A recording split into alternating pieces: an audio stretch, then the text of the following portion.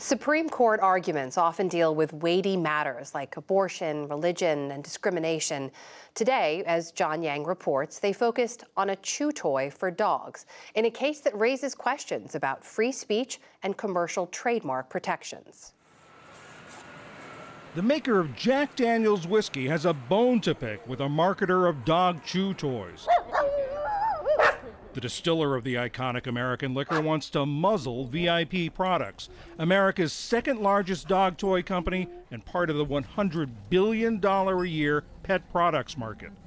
For more than 120 years, Jack Daniels has used a distinctive square bottle adorned with Old No. 7 and Tennessee Sour Mash whiskey. Beginning in 2014, VIP began selling a squeaky dog toy called Bad Spaniels, a replica of a Jack Daniels bottle that proclaims the Old No. 2 on your Tennessee carpet. The hilarious dog toy that'll have everyone talking.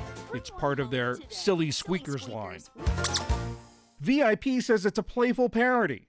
Jack Daniels says it could confuse consumers into thinking it's their product. So now this dog toy tug-of-war has come to the Supreme Court. The question the justices are being asked to decide is, when does parody cross the line from protected free speech to commercial trademark infringement? Free speech advocates lined up behind the dog toy company, filing amicus briefs defending parody as a recognized form of social commentary.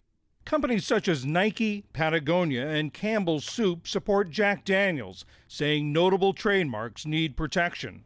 We'll hear argument this morning in Case 22-148. The justices worked through the competing interests during today's oral argument, which included references to a pornographic movie depicting the Dallas Cowboy cheerleader uniforms. The attorney for Jack Daniels, Lisa Blatt.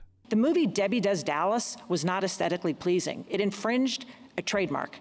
So the other side wants to talk about the uses they like. They don't want to talk about the pornographic and poisonous things that can be done when you infringe someone's trademark. Thank you, counsel.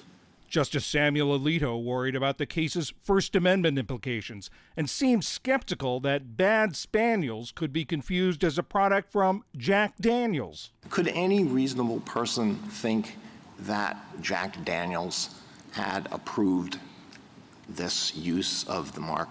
And let me envision this scene. Somebody in Jack Daniels comes to the CEO and says, I have a great idea for a product that we're going to produce. It's going to be a dog toy, and it's going to have a label that looks a lot like our label, and it's going to have a name that looks a lot like our name, Bad Spaniels.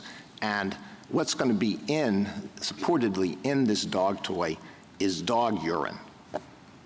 You think the CEO is going to say, that's a great idea, we're going to produce that thing? Justice Elena Kagan questioned how a dog toy could be protected speech expressing a message. This is not a political T-shirt, it's not a film, it's not an artistic photograph, it's nothing of those things. It's a standard commercial product. I don't see the parody, but, you know, whatever. The distinction between utilitarian goods and expressive works is a non-existent standard. Dog toys are just utilitarian goods, and you're using somebody else's mark as a source identifier, and that's not a First Amendment problem. NewsHour Supreme Court analyst Marcia Coyle. This court is very strong on First Amendment speech. There are justices who are concerned about not killing parody, which is a very useful and fun part of our lives and products.